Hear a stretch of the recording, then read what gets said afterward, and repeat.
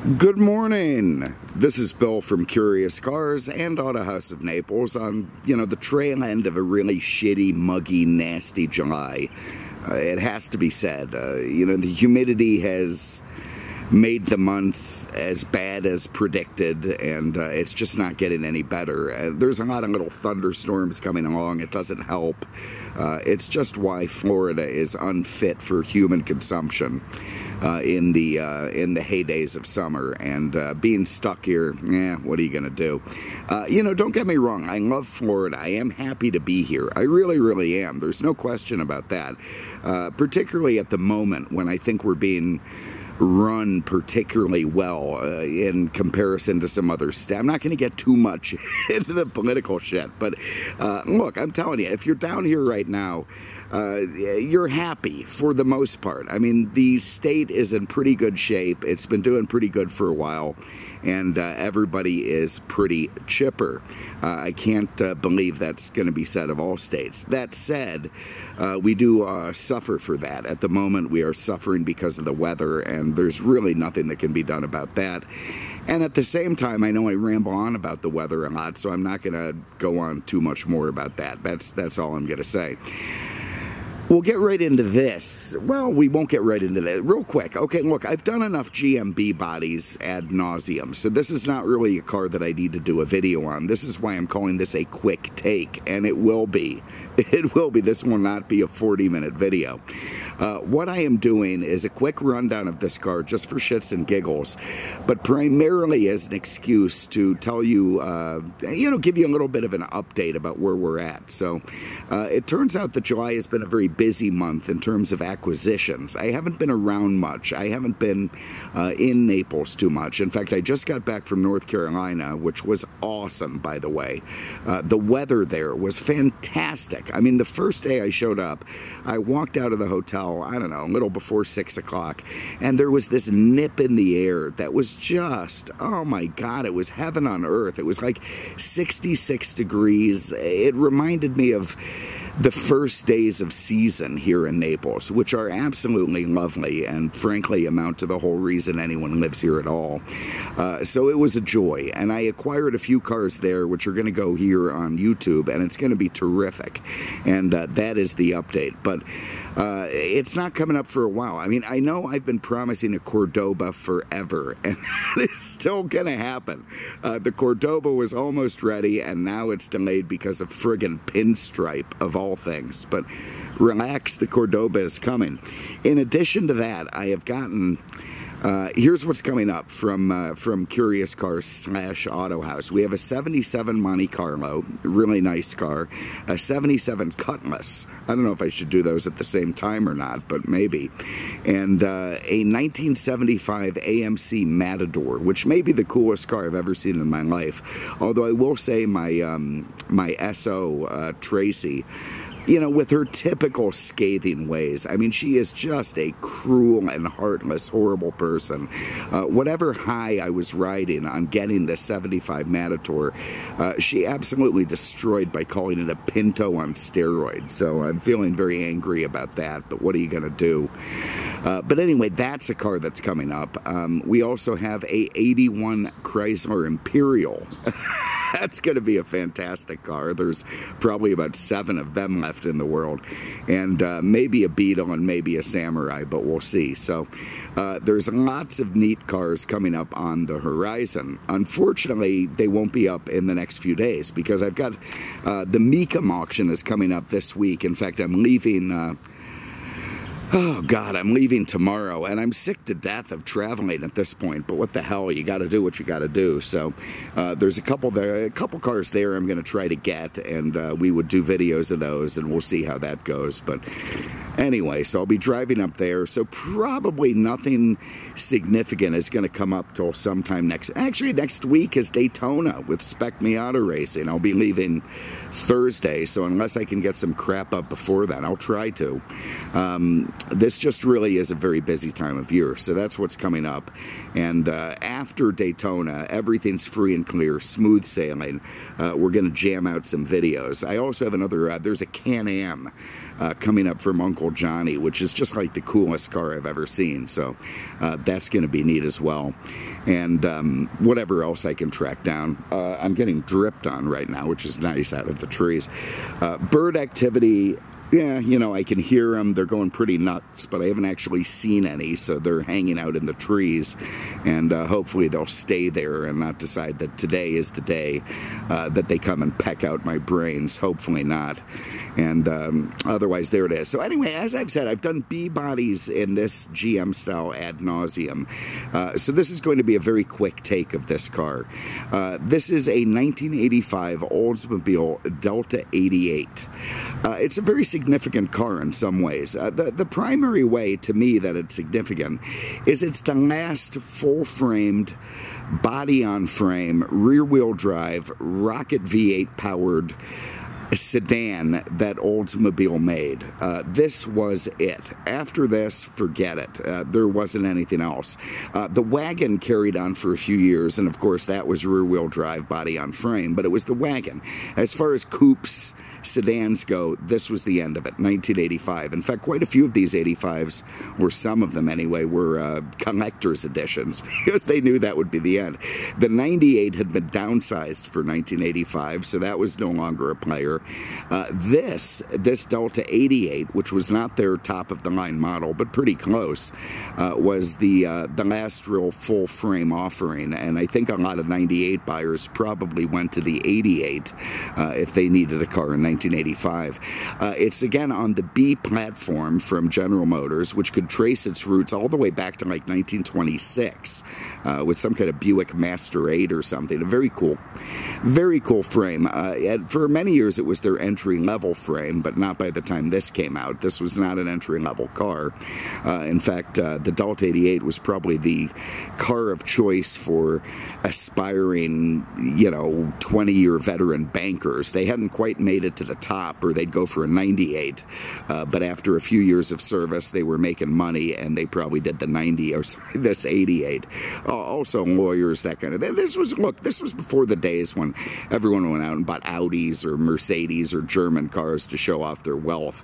A guy in 1985 with a good job might still buy a car like this to fit into the architecture of where he should be at the time. I mean, even if you're making great money and you're young, you don't necessarily want to go buy an S-Class or some other version of a car that's too much for your age. You do have to look the part, and the 88 was that car for people who were, getting pretty close to the top, but not quite there yet.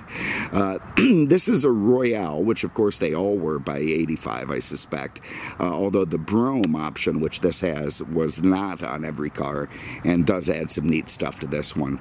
The B-body platform was downsized in 77. In the middle of all that, excuse me, just wonderful. The whiskey takes its toll. But anyway, it was in the middle of all that GM downsizing crap that went on. But by 85, it was a pretty big car because everything had been downsized at that stage. So this one stood out from the crowd. It competed with Ford's Panther platform, which would have been, the Crown Vic, the Grand Marquis, the Town Car, that sort of thing. The B-body would have been, this mid-size car, this 88. And, of course, there would have been a Buick and Cadillac version as well. Actually, I think Cadillac might have been a bigger version, but and it finally sort of reached its pinnacle, this B-body, with the Roadmaster, if you remember that from Buick, and the Cadillac Fleetwood, and the Impala, which all came to a screeching halt in 96. So that was the end of that. Arguably, and I still stand by this, I think the B-body is a better platform than the Panther. You remember the Caprice Classic? That would have been, I think, more beloved by the police, more beloved by the taxi companies than the Panther at the time. But, they gave it up. They gave it up in 85, other than the wagon. So where did those companies have to go but onto the Panther? So that ruled the day. Oh, my God, all the way way through, what, 2010 or so. You know, the limo companies were still running Panthers. But I think this was a better platform, not just in terms of styling, because I do believe this has lovely styling, but in terms of the suspension, the engine, the way it went down the road. It was just a nice car to drive, and that's what holds true with this one. This is a... This one's kind of convoluted. So it's an 85 Delta 88. It came from a Jeep dealership up in Indiana. I had some arguments with them about the car, and when I got the title, it was screwed up, which is really annoying, and I haven't been able to fix it.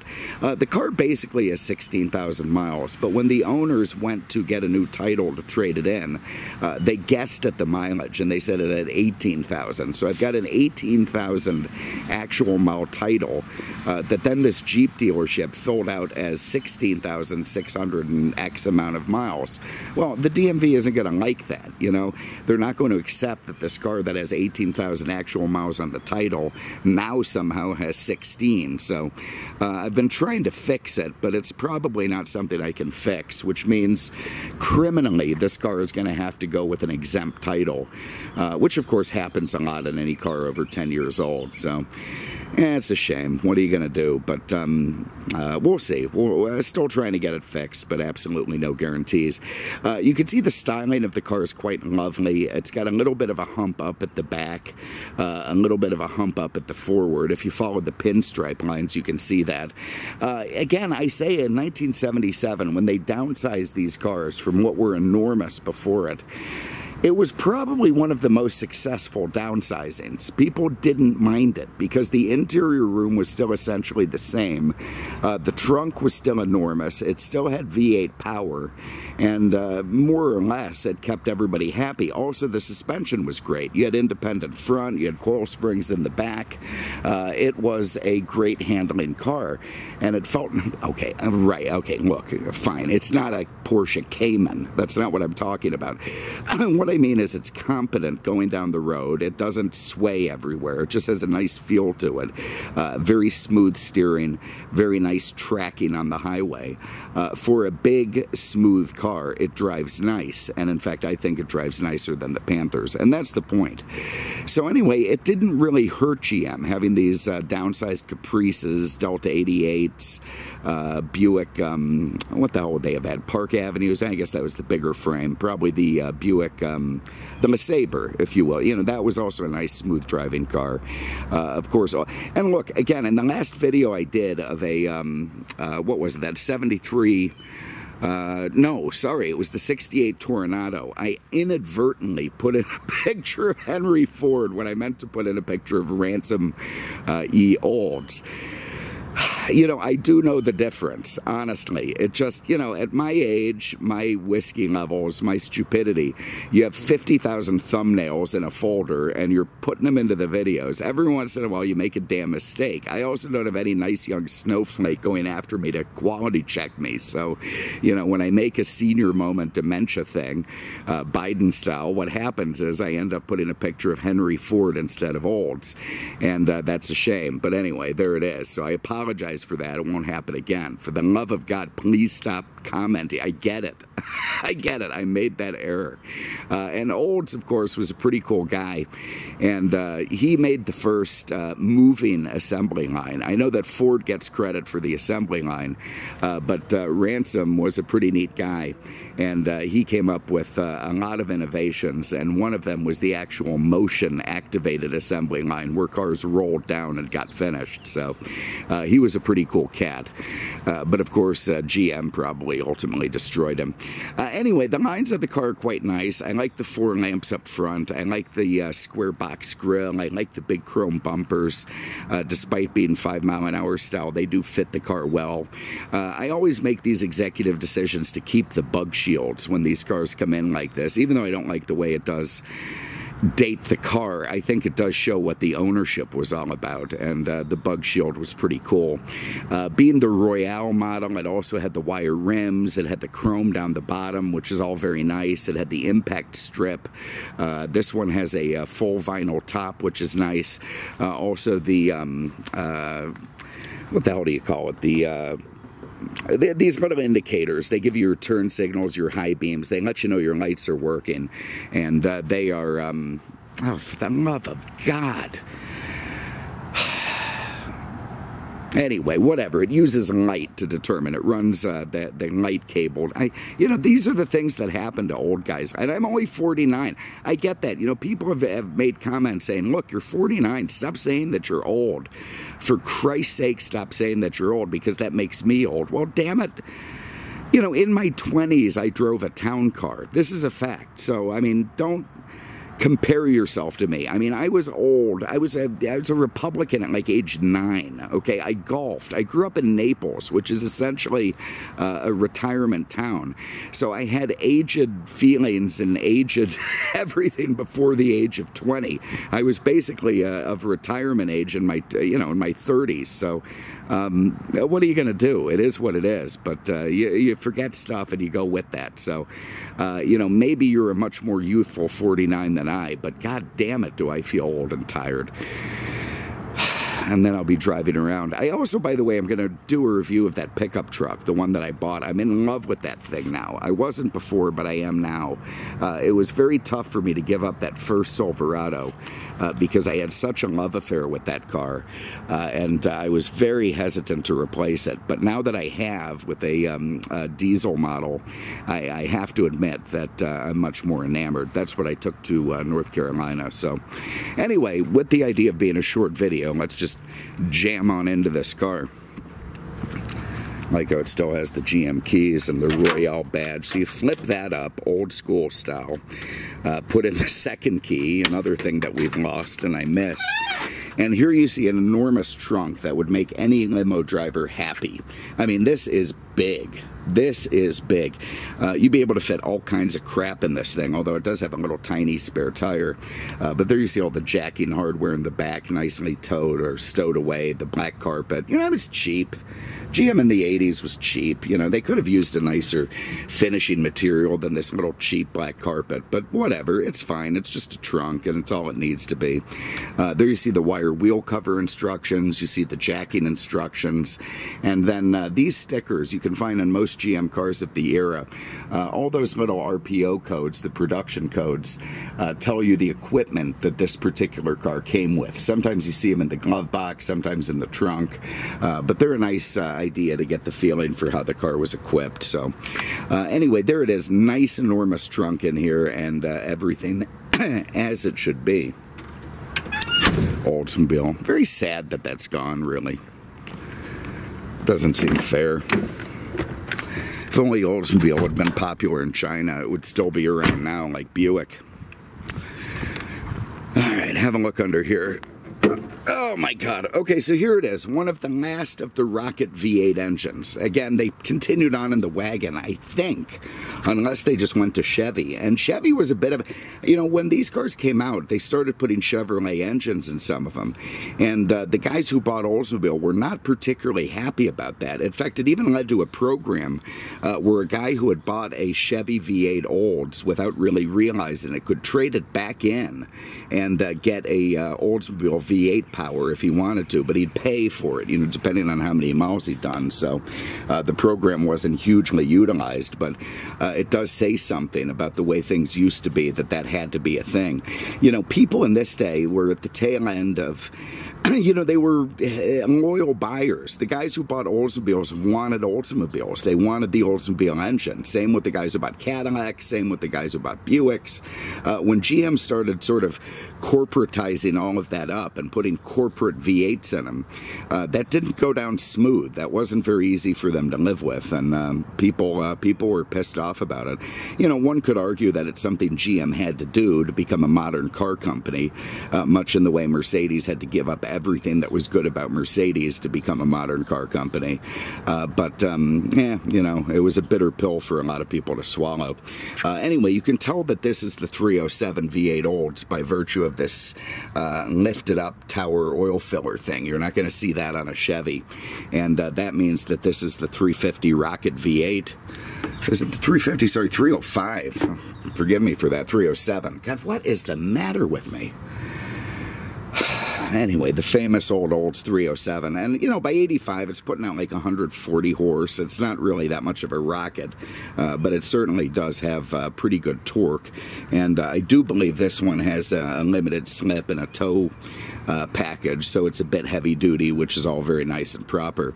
Also good cold air in here and everything lovely. And there's a variety of engines that came in these I mean, a ton of them. For even a little while, the standard engine was a diesel, which was dreadful. It was a converted gas motor, and nobody liked it because it freaking broke all the time. But anyway, probably the best engine in a B-body, and not just because I have this car here, is this 307 Olds. I think it was better than the 305. It's arguable about the 350 and the Chevy, you know, because of course that's a fine motor. But I think the 307 Olds is amongst the best of the best. You could get a 403 in some of the earlier ones, which was pretty peppy, but still the same basic architecture as this. And one could argue because it's bored out a little bit more, maybe not as reliable. So this of all motors would be the one that I would be happy to see when I open the hood of one of these. It also goes through a turbo-hydromatic transmission. I believe a 200 R4 in this car, the 4-speed. Earlier ones would have had a more bulletproof 3-speed, but this 4-speed ain't bad. So anyway, there it is under the hood, all very nice and lovely.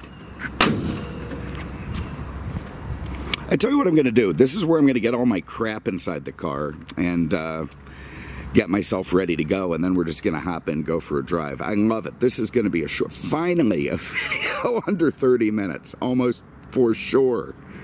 For sure. But I guarantee you when I do that Matador, yeah, you know, that one's going to be pretty long. So anyway, hold on a minute. We'll keep going.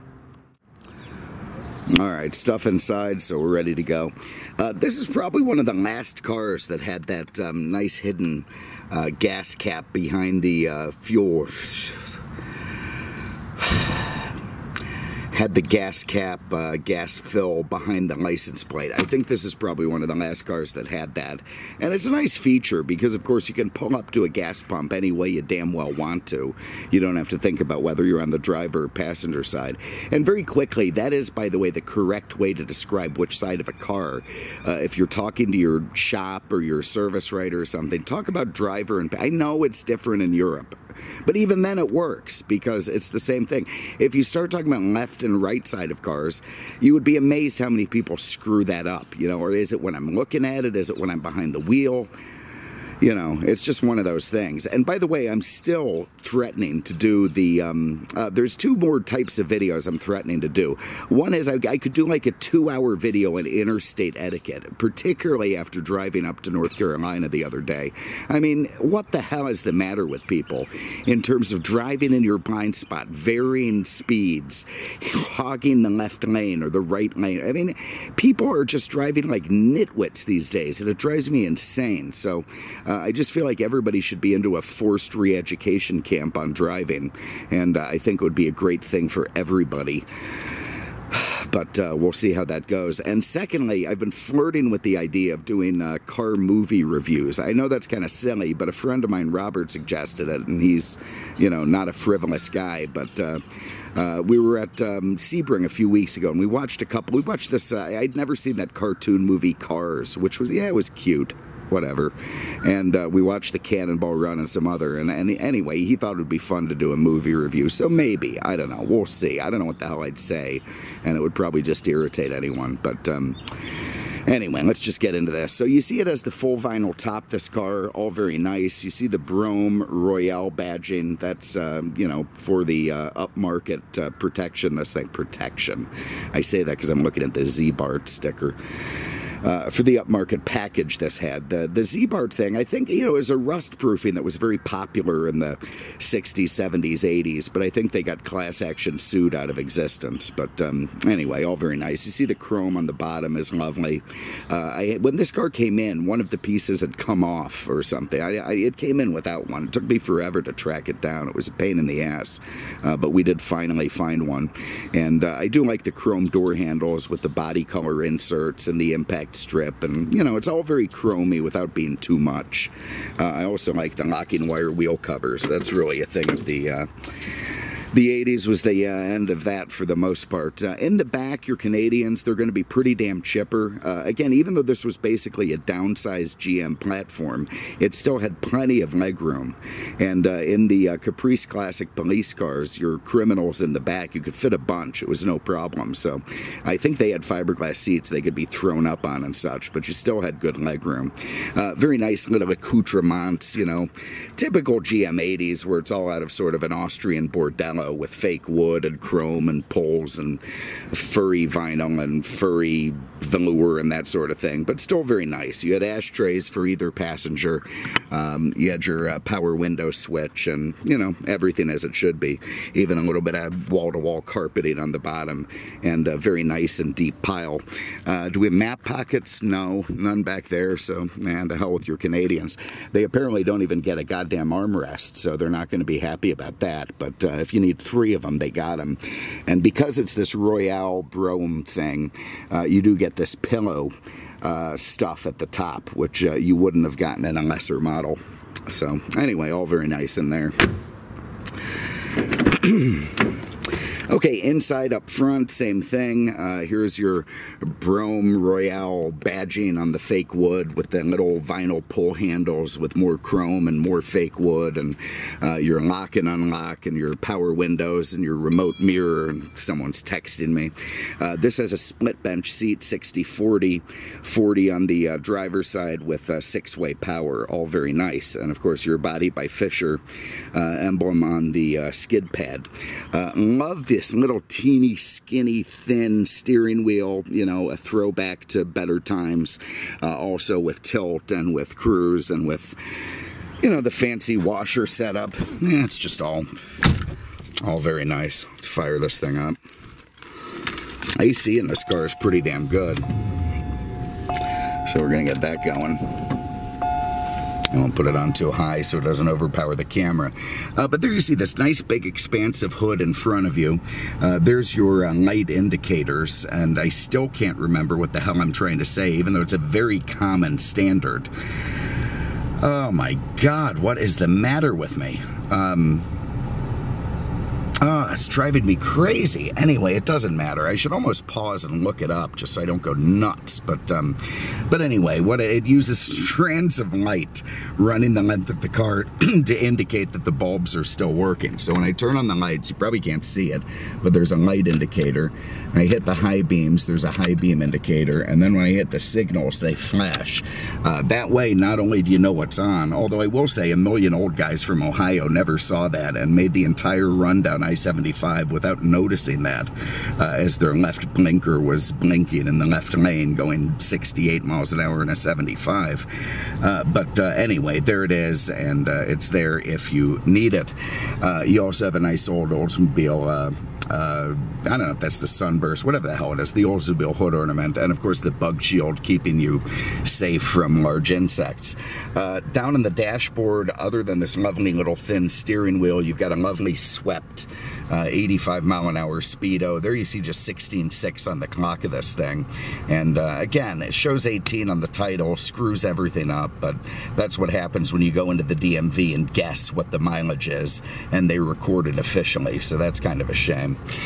Anyway, your lights are down there. There's your tilt. You've got a column shifter for that TH 400 4-speed. You got a row of warning lights on either side of these vents. You've got your climate control here. You've got a digital clock that's incredibly still working, which is great. Here's an AM FM. Unfortunately, no 8-track, no cassette, middle of the road probably for the time, but it works good, and the power antenna works. To a world of exclusive entertainment, including ad-free. Exclusive it is. Duncan's Diamonds. Come. There we go. Well, if I had money, I'd take. Yeah, it sounds like something I'd listen to. But anyway, there's your remote mirror for the passenger side. Here's your rear defrog, and here is a cigarette lighter. All very nice stuff.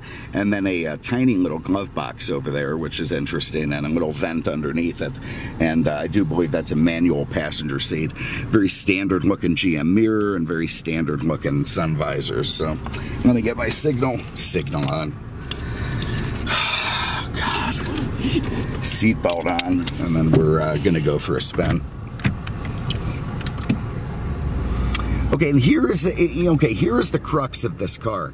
The driving is so nice. It is such an absolute cruiser, and this is where I say that this B-body had it all over the Panther platform, which is also a great cruiser, no doubt about that. Hands down, the Panther is great, but I think the B-body was better. It just had a smoother, it felt like a bigger car and a smoother car to me than the Panther did. But GM, of course, in their infinite wisdom, kept it around till '96. They made the Caprice Classic really unattractive. Tried to fix that a year later, but it certainly didn't help things.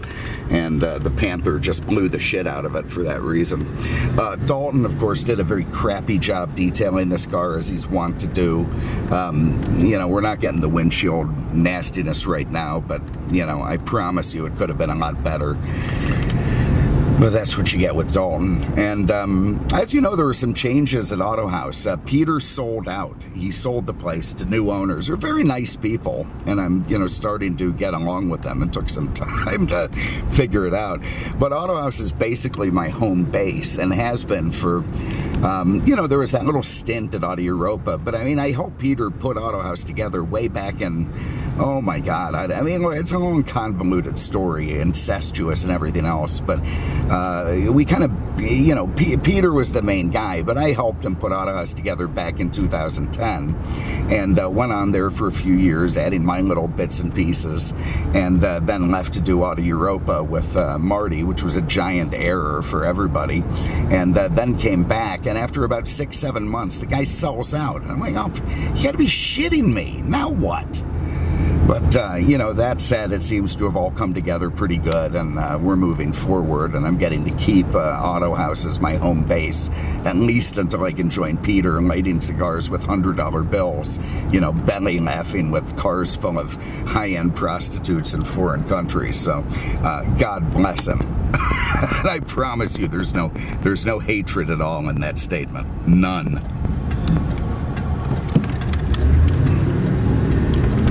Nice torque from that V8. Again, we're talking about, oh, you can hear the secondaries. Yeah, shitty horsepower rating for sure, but still pretty good torque, and it gets up and moves. You're not going to have any trouble, joining the highway speeds on an on-ramp or keeping up with traffic. And that is one reason why I like these cars now as collector cars. They're old enough, and the 80s are a little bit hot at the moment, I think, at least based on the prices I'm seeing. But they're old enough to get noticed. I have people still giving me the thumbs up in this thing. I had a guy come over and look at it at the gas station yesterday, which I hate, by the way. I absolutely hate attention. I could never drive one of those Porsche Speedster replicas or a Cobra replica because of that. But that said, people dig it. It's cool, and it doesn't look like things on the road anymore. And even though they used to be everywhere, now you don't see any at all. Maybe up north, but certainly not down here in Naples, where people are terrified of having a car older than 3 or 4 years in case God knows they might get ejected from the country club. So you just don't see too many of them, and it's a nice diversion on the road. And on top of that, this full frame, body on frame, coil spring, heavy V8 thing makes for an awesome cruiser. An awesome cruiser. You feel like you're sitting on a lovely, soft, lazy boy chair. You've got no vibration at all from anything. You've got over-assisted brakes, over-assisted steering on this lovely little thin steering wheel, which is just all very nice. And it just is a lovely car to drive around. It really, really is. And that to me, and by the way, it's modern enough to be something you could drive across the country if you wanted to. It's very reliable. There's no parts in it that are particularly hard to find, at least not mechanically. You just go to the Advanced Auto Parts store and get basically anything you need. So it's just a very rewarding entry-level collectible. A fun car to have, a fun car to drive around, and even if you want to take one on a trip, it's going to be more comfortable than most of the Korean crap that people are driving now. So anyway, there it is. I'm not going to go on and on and on and on, but I'll just again say that there's some really fun stuff coming up. You bear with me. There's not going to be much here for the next few days, maybe even the next week or so. I'm going to try to fit in 1 or 2 if I can. But after Daytona's over at the end of next week, hold on. We're going to have a lot of fun stuff coming. And I've probably got 10 to 15 cars on the agenda still. So there it is. Thank you very much for having a look at this wonderfully abbreviated video. If this is over 30 minutes, I'm going to freak out and just say I'm just not capable of anything less at this point. But I think it won't be. I think we're going to be in the 20s on this one, and everything's going to be good. So appreciate you having a look. Bear with me. Yes, the Cordoba's coming and all the other stuff. And thank you, as always, for watching. Really, really appreciate it. Take care, and we'll see you with the next one.